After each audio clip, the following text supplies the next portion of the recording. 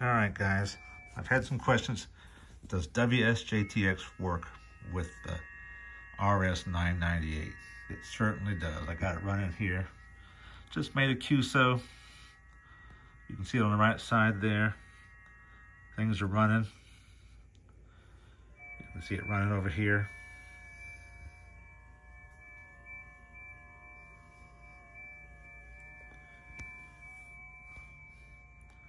So let's try answering somebody's CQ. There we go. Next time around, it should call him. Let's see if I got it set right.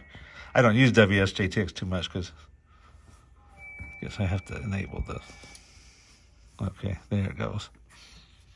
Sorry about that. I'm so used to, the RS-998 does this natively, so you don't really need WSJT-X, but just wanted to let you know it was working. I've made contacts with it. It's one cable. We'll see if we make a contact, and I'll show you the configuration. What you had to do, it was real simple. I hooked this up with one cable, one USB cable. It created all the devices. I had to go into the control panel and activate the devices. They were disabled, so you had to enable them. But I had to enable them, and then everything started working. There was one parameter over here in the TX settings that we had to change, and that was input type for the main. I had to say it was coming from the USB rather than the microphone. So that was the only change I made over on this side. It looks like we are exchanging information down here on this QSO.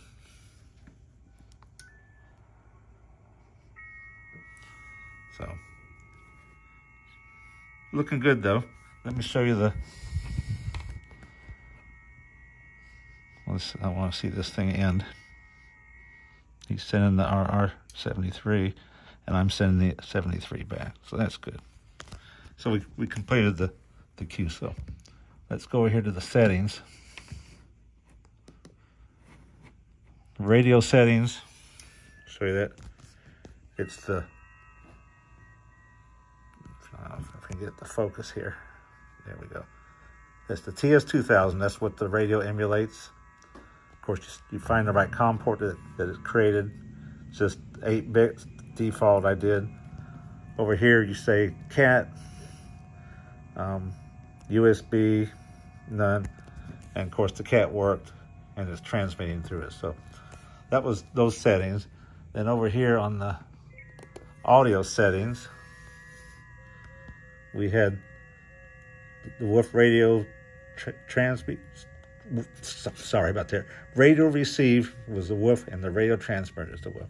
So I just picked those, and everything's working. So let's close this out. So I'm very happy. It looks good, works great, works flawlessly, easy to make contacts, and so you can do this way. And I do have to say that the WSJT-X interface is much nicer than the one on the WOOF. Of course, the one on the WOOF is native. You don't need any wires. You don't need to do any programming or anything. So it's a little different. But let me show you that. Let me stop this over here. We'll come over here to the WOOF. Services FT8, and this is the native process over here. I need to probably go back and change that setting. The TX setting, change this back to microphone. And then go back into the services, FT8. Just show you a quick one. I have another video out there where I just demoed all of this, but I want you to see, you can see the waterfall coming in. And when it gets done, it'll go to tell you the cycle is completed. There it goes. And then the data appears. So this is native. It's not as fancy as WSJT-X, but it's kind of neat. I hope this helps you guys. Talk to you later. Bye.